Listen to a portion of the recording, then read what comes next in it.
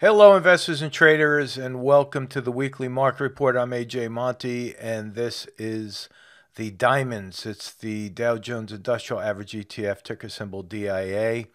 And if you're a regular follower of this weekly market report, you'll know I keep the lines on the chart so you can see how the forecast worked out. And last week, I said we would go up to test this gap fill resistance area, and then I drew this downward line right here, which is a 2-week forecast ending on June 17th. And you can see that we tested that gap fill resistance, pulled right back, and now we're on our way lower. Take a look downstairs at these oscillators, and you'll see the stochastics is still moving lower, and we have a cross of that momentum line right there on the CCI. As I magnify that, you can see the cross.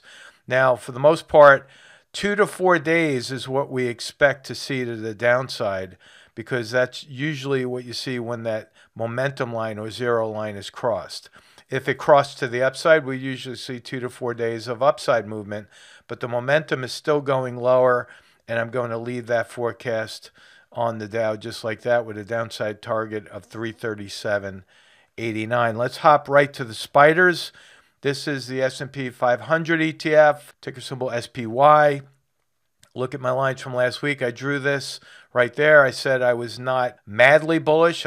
Said I was mildly bullish and that we would go up and set a new high. That's exactly what we did, and I was referring back to this high.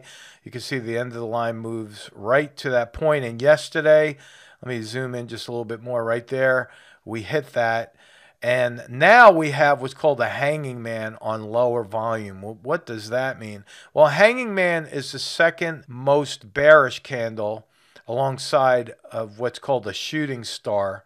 And so I do believe we're going to start to pull back next week. So I'm just going to draw this line just like that, going out about 5 days in this angle, mimicking what we saw back here. You'll notice that when the markets rally and pull back, they generally do so in similar angles. So my downside target for SPY is going to be 421.08. Notice the CCI down here is starting to hinge. See, it was in an upward direction just a couple of days ago.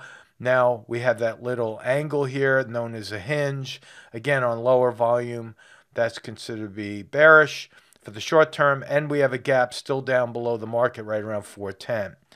So that's the spiders. If we look at the VIX, this is the volatility index. Interestingly enough, the VIX is following my forecast lines as well. I went out and I projected a longer term target on the VIX up here around 22 to 23. We did pull back as I expected it would, tested this support level, and look at that little candle right there as I magnify that. That's known as a hammer pattern. A hammer pattern is when you have a shadow that's 1.5 to 2 times the length of that body. And if you look at the stochastics, still going down, but the CCI is going down and oversold. We have a little bit of a mix here because the CCI is showing more oversold than the stochastics. So I think we'll flounder around that support level Monday and Tuesday before we start to pick up some steam on the upside. For you option traders out there, you might take a look at VIX calls going out to September. If we close on Monday with a bullish or a pivot point here, that would be a good entry point for those call buyers out there in the option world. So that is the VIX. Again, I'm keeping my targets in place. I could get rid of this one. I was just duplicating that from last week, so I'm going to erase that just to clean up the chart a bit, leaving this one in place. Don't be surprised if you see that VIX go up to 22, 23. If it does so, it could shoot up like a rocket, just like it did back here in mid-May. So that's the VIX. If we look at the IWM, which is the Russell 2000 ETF, it hit my targets here again. I didn't get crazy. I just drew this diagonal line here. We surpassed that and then pulled back yesterday. We could see a little bit of an uptick next week. Let me get rid of this line right here. But I think we're going to go up to test that resistance, which is going to be the high from this week.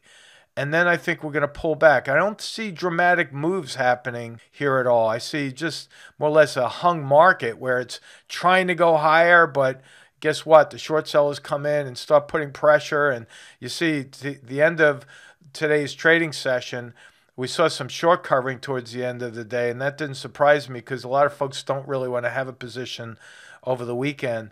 But notice this drop in volume as the market rallied a little bit today here. That drop in volume tells us that the buyers are really not that motivated. And the stochastics cross with a sell signal. We have a negative divergence forming here on the CCI. That all tells us watch out below. But again, I am expecting just a little bit of a rally and a little bit of a pullback. Pretty much a nothing burger for next week on IWM. Taking a look at the Qs right here. Again, the target was hit. I'll zoom in just a little bit more. You can see the end of that red line. It's hard to see when it's buried in this green candle here, but last Friday was here, and we have Monday, Tuesday, Wednesday, Thursday, and today. This perfect upward target right there. We hit the target yesterday, and we have a drop in volume on this higher level. So for the Qs, I do believe that we are going to hold this resistance line right here.